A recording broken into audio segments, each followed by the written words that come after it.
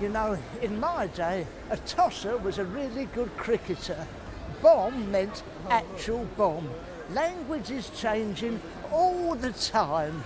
I've come here to get to the bottom, or rather, booty of it, and meet Christmas shoppers in the season of goodwill. Get away, you twat. Here I am with 3 examples of wonderful British youth. One of them's eating, we'll ignore that. I'm looking at the way slang has changed, how language has changed. And it's changed so much I'm not making any sense, am I? Are you all on drugs?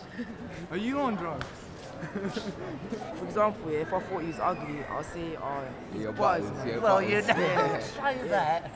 That would be very, very cruel, wouldn't it? If you want to agree with someone, like instead of saying in it, you can say like a lie or something like that. A lie? Yeah. Absolutely ridiculous. Are there examples of slang becoming mainstream? Well, they can do. Let's take, for example, Polari, which was the private code in the 1960s among the gay community.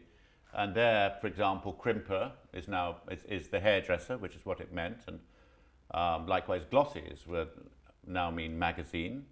Language changes and things, you know, mean different things. I mean, for example, if I said to my dad at 18, I'm going to go bumming around Europe, he'd have phoned the police. To have a gay time. Yeah, well, yeah, your words, not mine. Are there any words, maybe, that you think that, you know, you've forgotten the original meaning of? Manners, hard work and respect spring to mind.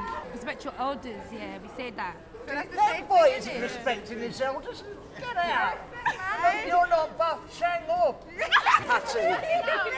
It's part of the English vernacular to always adopt words from abroad. This is how English has survived. It's had quite a fragile time, and it's always looked at ad hoc or feng shui or kindergarten. It's always brought these words into its vernacular. C'est la vie. C'est la vie as well. IKEA. Sven Goran Eriksson. Chicken tikka masala. So we could just call each other, oh, sharp, you tit face. Tit face. Yeah.